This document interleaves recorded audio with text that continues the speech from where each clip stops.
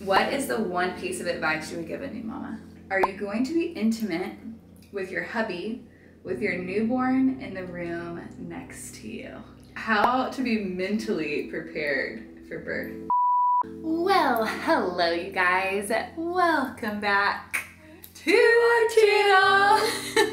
Today we have the one and only Milena Ciciotti with her brand new, fresh out of the womb potato angel. We're gonna be doing a little TMI Q&A about pregnancy and birth, etc. And even if you're not in the season, some of these questions I feel like are just good to know. Yeah, they're good in general. And for the boys watching, informative.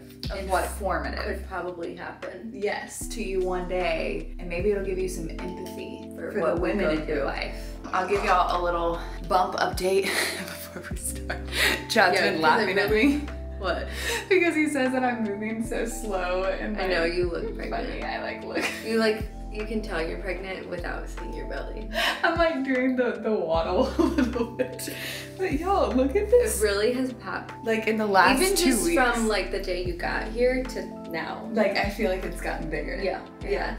He's moving, grooving, punching me at night, but it's so much fun. I don't ever wake up at night from a little kick and be like, oh, I'm annoyed. I'm like, oh, yeah. Hey buddy, what you doing? But anyways, that's how the Lord preps you for waking up in the middle of the night. That's what people keep saying. I'm like, praise God for a pregnancy pillow, but when we've been traveling, I've been trying to use different pillows in different places and stuff, and it's just, it's not the same. It's because I was a stomach sleeper before, and I need to give you my pillow. I have a pillow so you can sleep on your belly. Oh my gosh, the big one? Yeah, the big one. It's huge. And I would never sleep with it all night, but it is nice to just for a little nap or something. Yeah. And right before you go to bed. Okay. Remind me to give it to you. For those of you who don't know, it's this massive, it looks like an inflatable, almost like pool float. Yes. But it's really high. It's really high, and it has just a huge hole in it, and you can just lay right in there. Okay, first question is having sex during pregnancy uncomfortable? No. It's not uncomfortable. I feel like that is one of the biggest questions that was in there is what trimester is the best? How did sex change during pregnancy, etc. And I will say that it changed. First trimester, I think I told you this because I saw you first trimester. Yeah. We were traveling so much that it was tough because I would get really sick in the mornings and really sick at night, and during my prime middle of the day we were always around people, so it definitely was an adjustment, and because I didn't feel very good, it just was not the first thing on Chad or my mind. Second trimester, and did I not tell you that? Didn't I say that second trimester is the redemption? It was redemption. Yeah, things are different, and I'll talk about that a little bit more. I'm gonna do a full-blown second trimester recap video. But I will say, no, it's not uncomfortable. But now that I'm getting bigger, things do have That's what I keep telling. Okay, so this pregnancy, yes, with her. So this is my third. For the other ones, second trimester, everything was great. But towards the third trimester with my other ones, I started to notice I was more uncomfortable. Yeah. But I worked out the most in this pregnancy and stayed the most active. That after the second trimester, third trimester, it kept getting better and better and better. Wow. And we were having sex. I almost had her at 30 or 42 weeks. No, wait, late. 42. Oh, so I went past, and we were still getting it, mama. Yeah, love that. And it was, I definitely feel because I didn't lose my flexibility or mobility. I felt comfortable. And that's something we've been talking about a lot since I've been here, is I've really gotten off of my workout routine since being pregnant because I was so sick first trimester. And a quote that Jordan said was the less you do, the less you do, and the more you do, the more you do. And I feel that's so true with me and working out, and that's just always been the case. It's the more I work out, the more I love it, the more I want to go, the better routine I'm in, and the less I work out and the more I get out of it, it's so much harder to get back and get started. So I have to get back into the rhythm of it because I always feel so much better when I do, and I know it'll be better for birth too, getting my body ready. Are you going to be intimate with your hubby, with your newborn in the room next to you? Okay, I want to hear what you would think, or if you've even thought about that, or what you would think you would do, or I just want to hear first. Yeah, I feel if the newborn was in the bassinet and asleep, it wouldn't like bother me as much. Yeah. I feel like the newborn's like awake and like I can see like cooing, like what's happening. Then I would feel uncomfortable. Yeah. I feel like you have to think of it like a dog. Like, are you okay with having sex with you guys don't have a dog, but like if you have a dog, like would you be okay with your dog being in there? Because it's kind of similar in the sense because they're like there and you know they're there, but they're not really paying attention and they don't really like know what's going on. Yeah. But for us, I feel like if the baby's sleeping, we'll like go into a separate room. Good, just go somewhere else. Yeah, just because it, especially if it's like one of the very first times after giving birth. Be quiet. Yeah. You always said to me, "Am I okay?" Well, she'll sleep through anything, so. That's true. But yes, that and because sometimes they will stir, and I feel like if you're in the middle of it, that's a really good mood killer. Yes. So even they'll like stir but not wake up. So if you're in a separate room and they're stirring, it's fine because they go back to sleep and really, your like, mood isn't about it ruined. Okay. Yeah. There it is. Okay. Y'all had a lot of questions about sex. I feel like y'all just know that we're open to talking about it. Yeah. They're like, let's just throw all the sex questions at y'all. That's fine.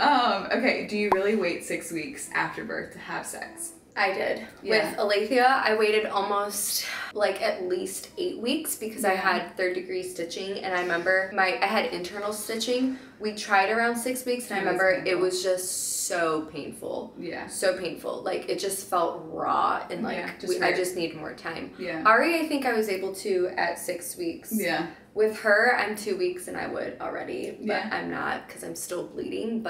And because you didn't tear. And I didn't tear. We'll get to that. There's some questions about tearing, so and I do feel like it's like you get cleared to do that stuff too, right? Like your like midwife or your doctor, like and it just depends, like on the bleeding and like how things are looking. Every pregnancy will be different. Every body's different. Yeah. I don't know this answer, so this is a Milena question. Do contractions feel like bad period cramps? They do, but like all over because your uterus is like everywhere. All of that, yeah. And it depends on the positioning of the baby because I had back labor with Ari, so it didn't feel like period cramps. It felt like back pain. Yeah. Well, I guess some women do get bad back pain when they have their cramps too. So I feel like that's a pretty good, but like to the extreme. Yeah. And like the waves of them, it kind of gives you an idea. Yeah. But it's intensified. I was telling Milena that since I was a kid, I've always had like really bad stomach issues. Like it was like, I almost would say like my time with the Lord as a kid because I would like sit on the toilet and just pray because it was so terrible. And it would come in waves where my mom would like come in and rub my back and like have to get me like a cold cloth, and it would like contract and it would be super painful, and then it would like release, and then I'd like have a couple minutes and then it would like happen again. And like so literally since I was 12, I'm like, I think the Lord's just preparing me to have babies later because I don't see how this could get much worse. Because I'd be like in fetal position, like I'm curious to see like what you would describe it as. Yeah, I'm very, very curious. I think that's also why I'm not carrying a ton of fear when it comes to like actually giving birth, is because I'm like very used to like really bad periods and really bad stomach issues and really bad back. And so I'm like, oh, it sounds like a Thursday.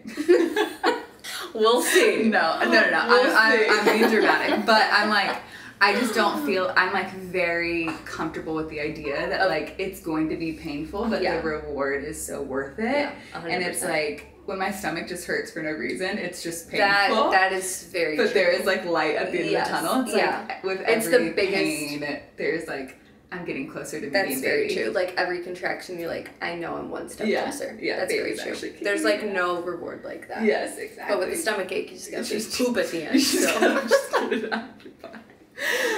Okay, speaking of how to be mentally prepared for birth. Yeah, I feel like this time mentally, I feel like it was more so like educating myself on the process of birth, how natural birth really is, and like the things that have to happen in order for this to happen. Especially because I went past to do. Right. I started looking into like, okay, well, like what even puts you into labor? Yeah. Like what hormones have to be released? What are the steps? Like I knew like your cervix has to dilate. Like I like knew those things, but I was like, okay, what actually triggers this? Like what? Why? Like, is there something wrong? So I felt like just informing myself on facts was really helpful, because then mentally I was like, my body knows what it's doing. There's no point of me controlling it. The Lord is in control of this, so I just need to surrender to that. Yeah, I started doing this little like birth course online. She's a Christian woman. She's talking about like how perfectly our bodies are designed to do this, and how literally with every contraction, like your uterus is made up of muscles that go horizontally and vertically, and they start moving up and around your baby to literally help push your baby down, and your baby will actually push off of those muscles to like help get down. And it's so just like cool. Wild to think that all of this is like happening, and God like designed it in that way. And then she was talking about there's this exercise, like if you just do this with your hands for like 5 minutes, and then you put like one hand up here and you do one hand like down here, where like blood flow is coming to the bottom hand, but you're losing blood flow up here. This one will start to get a lot harder to actually like continue to do this, like just uncomfortable. It's because you're losing blood flow, but this one's getting the blood, so it won't get uncomfortable. And she says with our uterus, when we're contracting, you want blood flow here, but when you're going into it with fear, your body actually releases a chemical that puts you in fight or flight mode, like adrenaline. And so your blood goes from your uterus somewhere else. Are you okay? It's like, it's bringing me back to being in the womb. She's like, I was there just a little while ago. It actually brings blood from your uterus to your hands and your feet, because fight or flight mode is like, I need to punch something or run away.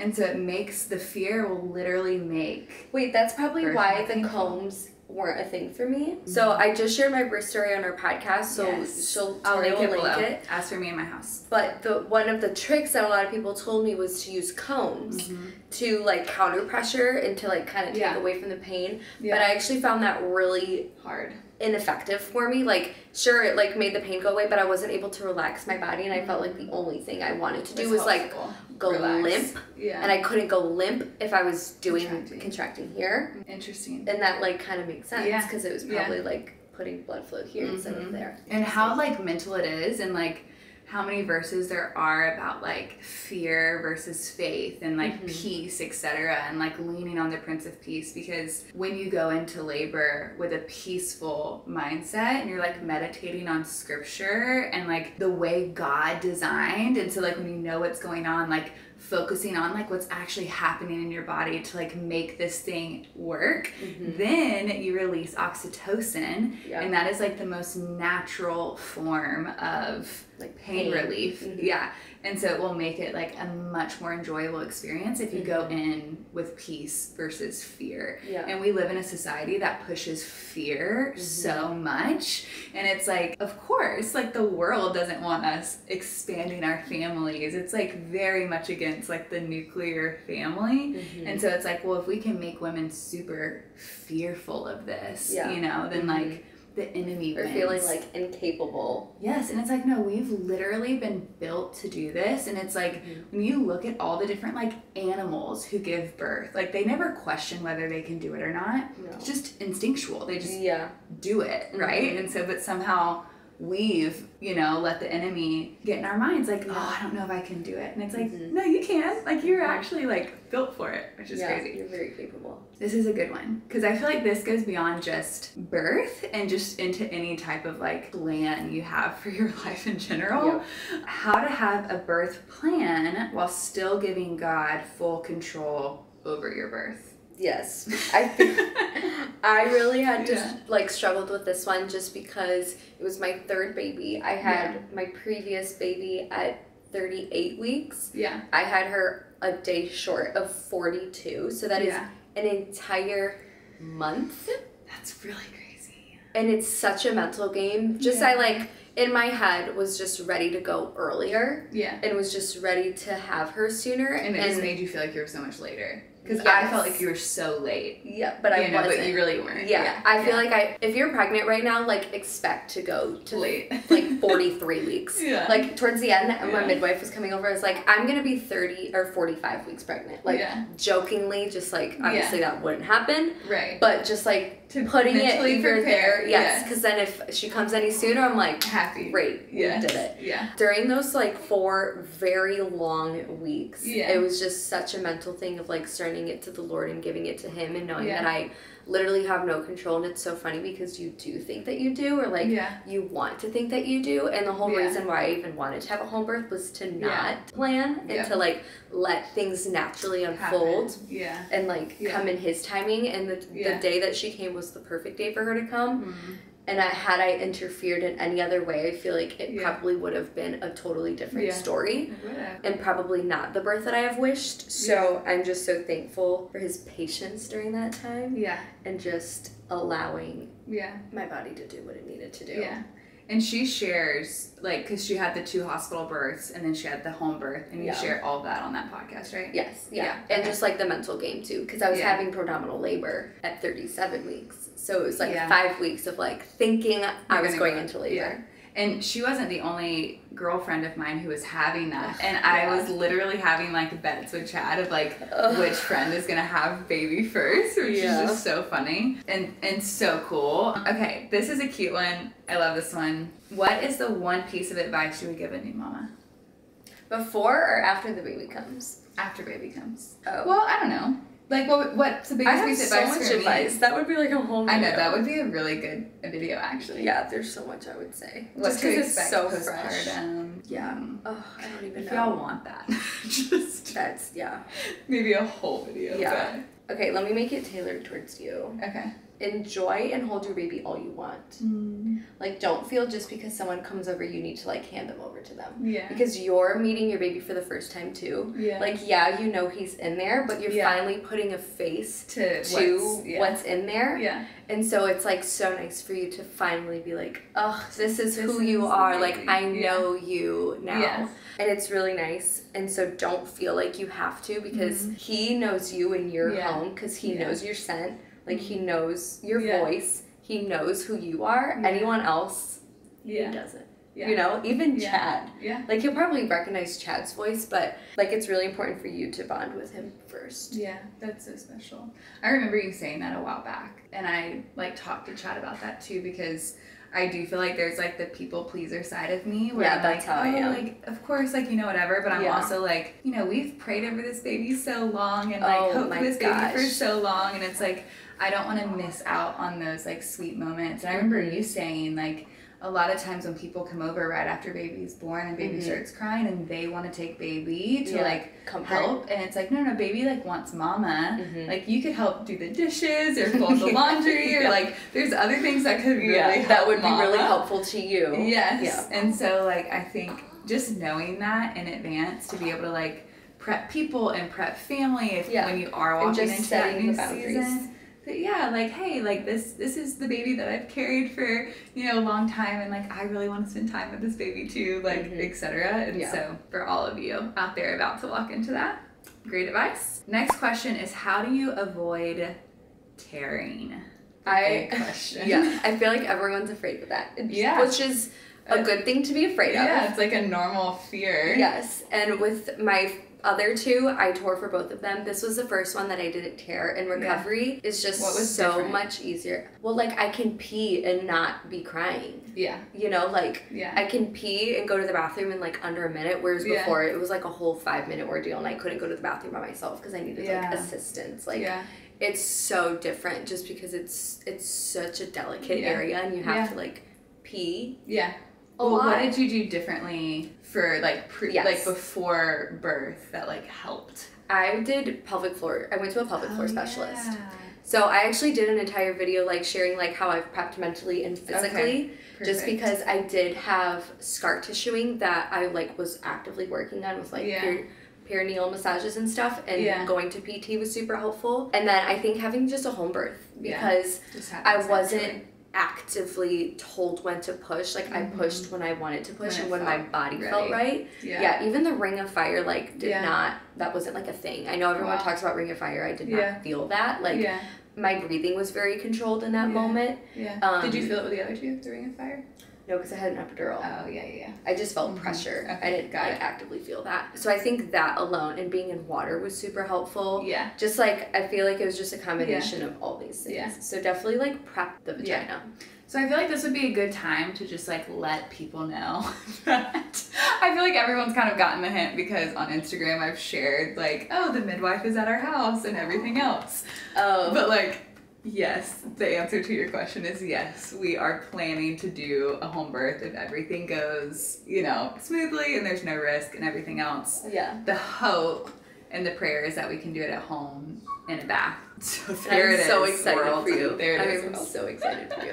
We are very excited, and it's been really cool because we've had a lot of friends, you know, go through it recently, and everyone has just like loved their experience. And so for me, I get like super anxious in hospitals. They're just like not a comforting environment for me. And I actually like recently went into a hospital with a friend who was going into a labor, and I like immediately just felt so anxious. And so for me, it's like knowing myself.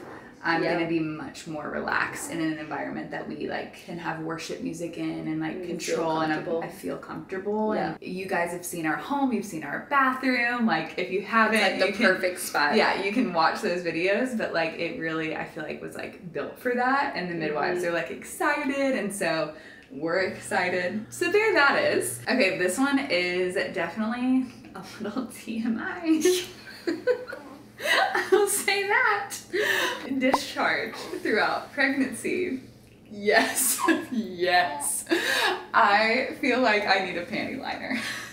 It just is what it is. I thought that I've peed myself, and then I go to the bathroom and it's just discharged. I'm like, wow, okay, great. Another question was like, have you peed yourself during pregnancy? And have you? Yes. Really? But not just like, oh no, I'm peeing myself. It was like I sneeze. And like a little tinkle. Oh, okay. Like a little. Yeah, a little bit came out. Yeah. And I just remember how funny it was when Gabe was posting that stuff of Jess.